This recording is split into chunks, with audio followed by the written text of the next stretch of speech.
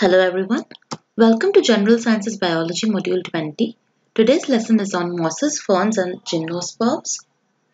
I'm Ritrisha from GK today and I'll be taking you through this. Firstly, mosses.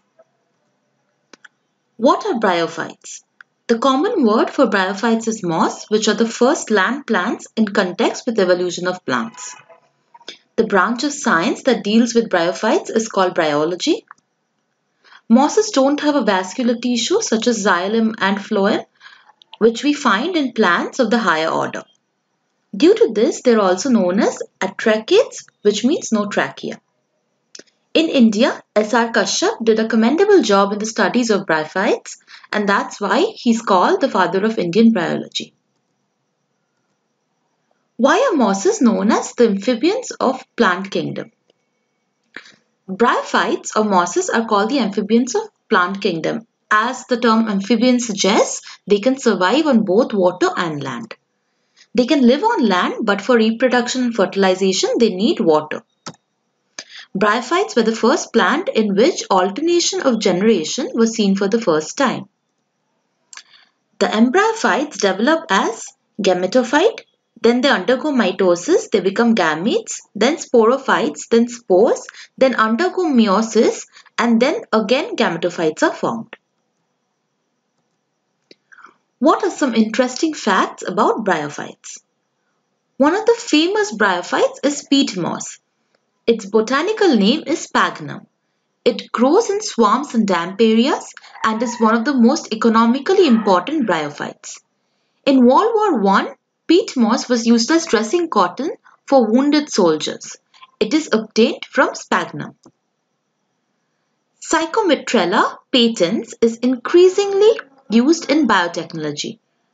Prominent examples are the identification of moss genes with implications for crop improvement or human health and the safe production of complex biopharmaceuticals in the moss bioreactor. Mosses play an important role in controlling soil erosion. They perform this function by providing ground cover and absorbing water, so they bind the soil together. Mosses are also indicators of air pollution. Under conditions of poor air quality, few mosses will exist. So if there are no mosses in a region, it is safe to assume that that region has polluted air. Peat moss is used as fuel to heat homes and generate electricity. Bryophytes, in fact, are among the first organisms to grow up in areas that have been destroyed by a fire or volcanic eruptions. So when greenery appears, mosses are the first ones to come to existence. Why are mosses haploid in most of their lives? Now, bryophytes commonly grow close together in clumps or mats in damp or shady locations. They do not have flowers or seeds, and their simple leaves cover the thin, wiry stems. In bryophytes, the dominant phase of life is not the plant itself, but one of its phases in reproduction called gametophytes. Now, gametophyte contains a single set of chromosomes, which is why it's a haploid, and this is why bryophytes are in haploid state most of their lives. At certain times, mosses produce spore capsules, which may appear as beak-like capsules borne aloft on thin stalks. These gametophyte produces male or female or both gametes. Gametes is a term we use for sperms or ovum in lower plants, and these are produced by mitosis. When male and female gametes fuse, they make a diploid zygote which develops by repeated mitotic cell divisions into a multicellular sporophyte. This sporophyte is a diploid because it is a product of fusion of two haploid gametes. So now this one has two chromosomes. Now sporophytes are not independent and they cannot exist on their own. They need nutritional support from their haploid sisters gametophytes. Now, this diploid phase sporophytes again produces sex cells via meiosis. Now, these cells are called spores. During making of spores, the chromosomes pair and separate once again to form single sets again. The spores are therefore once again haploid and they develop into a haploid gametophyte. This is how the life cycle of bryophyte goes on. So the dominant phase, as we learned here, is a gametophyte. Now we come to ferns. What are pteridophytes? Pteridophytes are commonly known as ferns. There are around 12,000 species of ferns. Many of them are used for decoration or as ornamental plants. What was the evolution of ferns like? So in the evolutionary stages, ferns are next to bryophytes. They are more advanced than mosses. Bryophytes don't have vascular tissues, but ferns have both xylem and phloem. Thus, they are the first vascular plants in terms of evolution of plant species. They have stems, leaves, and roots like other vascular plants. Further, in case of bryophytes, the dominant phase of life is gametophytes. However, in pteridophytes, it reverses, and all types of plants after pteridophytes, it is different. So in pteridophytes, gymnosperms and angiosperms, the dominant phase of life becomes sporophyte. This sporophyte is not only independent but also long-living. Pteridophytes differ from the advanced plants on the basis of their reproduction procedures. They differ from gymnosperms and angiosperms as they do not have either flowers or seeds. What are the economical importance of ferns?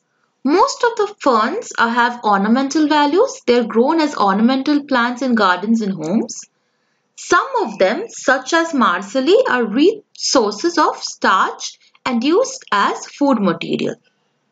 Parts of the Pteridium aquilinum or Pteridium esculentum are used as cooked vegetables in Japan, but they are also believed to be responsible for the high rate of stomach cancer in Japan, so it's debatable whether they can be consumed as food or not. It is also one of the world's most important agricultural weed, especially in British Islands, and often poisons cattle and horses. Drypteris phyllis max is used as antihelminth, meaning anti-worm, and it's used in pharmacies as well. Ferns as biofertilizers. The smallest fern, Azolla, has the capability of nitrogen fixation and is used as a biofertilizer, especially in parts of Southeast Asia. Azolla has been used for thousands of years in China in paddy cultivation. It is also known as a mosquito fern because of a myth that when this plant is in bloom, the mosquito can cross its covering to the water in the water body to lay eggs. So it is a myth, it's not yet proven. Coming to gymnosperms. What are gymnosperms? So gymnosperms are called so because they have naked ovules or seeds, so their seeds don't have any covering. In terms of plant evolution, they're the first seed-bearing plants and they come right after ferns. They're inferior to angiosperms because in angiosperms, the ovules are covered. So the seeds are protected. In this case, seeds are not protected. Common gymnosperms include conifers, cycad, ginkgo, and nettles. What are some interesting facts about gymnosperms? So the tallest plant in the world, coast redfoot of California, is a gymnosperm. Some gymnosperms are called the living fossils because many of them represent the one of the few, if not the only surviving members of a taxonomic group with no close living relatives. So they are one of a kind. Cycas and Ginkgo biloba are examples of living fossils.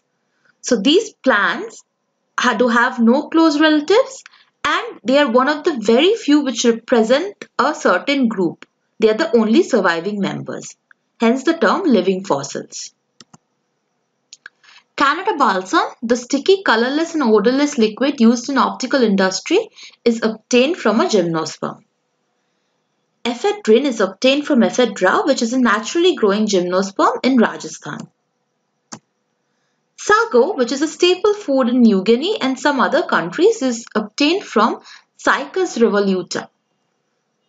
And Chiclosa is obtained from Pinus gerardiana, known as Chiclosa pine. So Chigoza is one of the most important cash crops of tribal people residing in Kinnaur district of Himachal Pradesh, which seems to be the only place in India where Chigoza pines are found.